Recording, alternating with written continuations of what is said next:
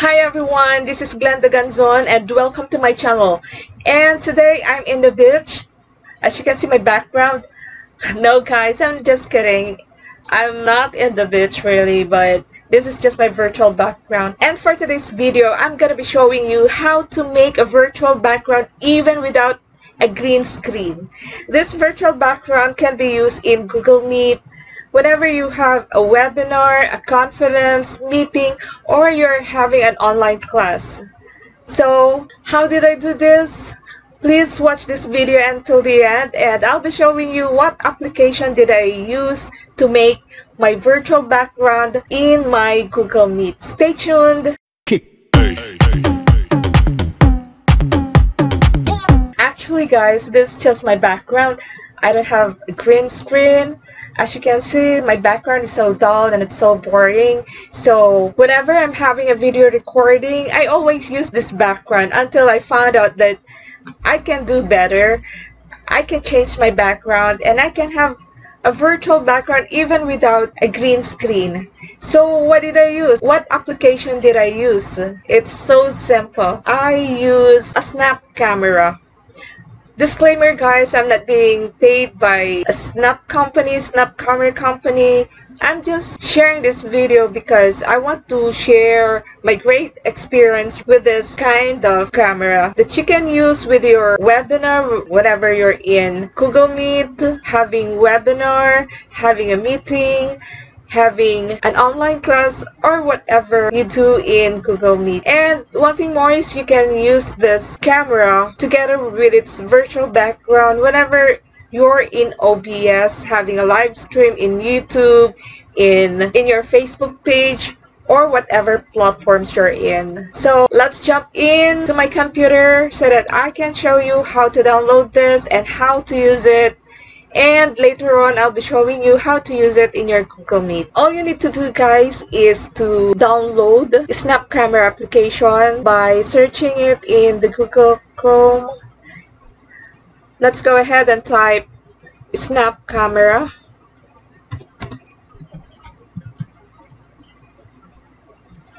And let's just click this Snap Camera download. So if you can see this, let's click it and just click download. So we've already downloaded the Snap Camera. Let's go ahead and open it. But before that guys, I need to close my camera to change it to Snap Camera. I've already downloaded the Snap Camera. Let's go ahead and open it so that we can see. Okay, this is the view, or this is the open camera. There are a lot of virtual background that we may choose from. Let's try to choose another one. So all you need to do is just look here for the background that you want to make. If you want to have another background, let's go ahead and try to look for another background by just clicking here in this portion. We just need to change this beach here, and for example you want an office background, so let's just go ahead and click office, and it will give you a lot of choices for this background. Let's try to open one.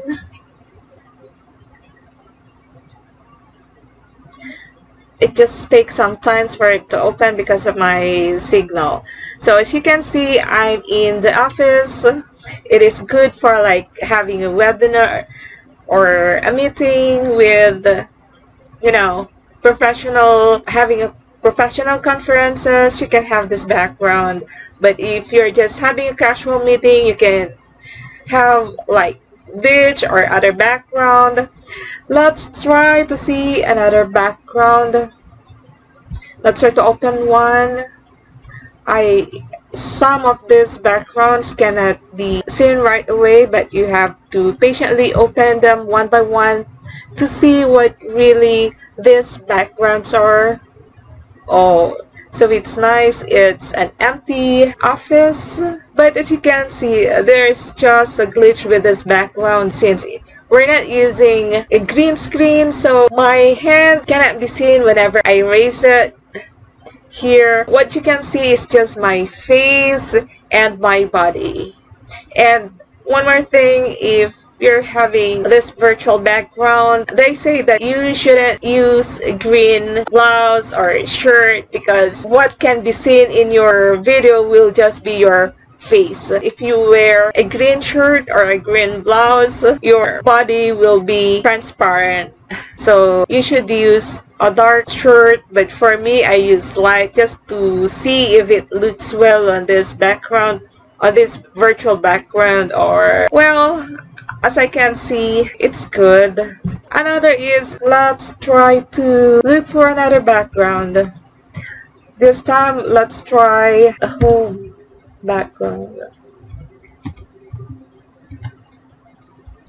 There are just 4 choices for home background here, so let's try to open one.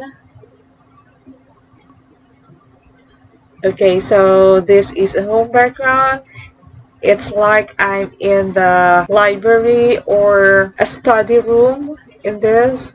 It's good. It's so colorful and you can use this. You can choose this background for your online class.